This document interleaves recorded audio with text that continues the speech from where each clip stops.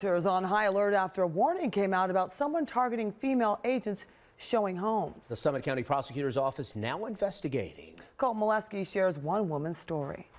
For one realtor in Summit County, this message is hitting close to home. I was trying to push him off and he wasn't, I just couldn't. Realtors are often isolated, showing properties on their own. This can lead to some harrowing situations. So he kind of dive tackled on top of me, so he had me trapped on the stairs from my feet all the way up, but I was holding myself up in the air. Earlier this week, an alert was sent to realtors across Summit County following an incident at an open house.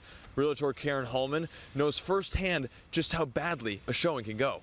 So I'm wiggling, trying to get everything off I could, and then finally I slipped free and I was running with my hands and he was like trying to grab my toes. Hallman says a man tried to kidnap her a decade ago while she was showing a house.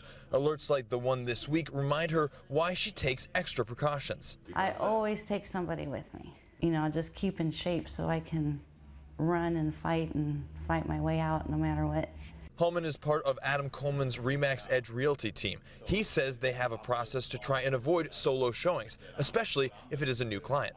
Is this somebody you dealt with before? Is this somebody new? And if they say, yeah, it's new, hey, did you see the bulletin? Do you want me to come over and open the door? Would that help? The prosecutor's office says they're looking into last week's incident, but are not releasing an ID at this time. I say just stay with somebody. In Akron, Colt Molesky, 19 News.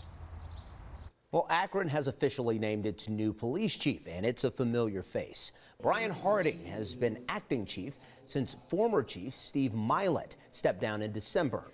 Harding is a graduate of the University of Akron and has spent 28 years on the Akron police force in various positions, most notably as deputy chief. Harding's appointment comes after several months of public engagement. He'll be sworn in during the week of May 27.